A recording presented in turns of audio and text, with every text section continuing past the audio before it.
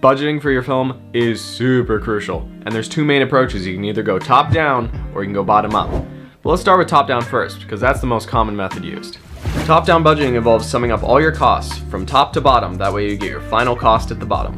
A film budget typically consists of 4 sections: above the line, below the line, post-production, and miscellaneous admin. Input fees, daily rates, and calculate subtotals for each of those categories.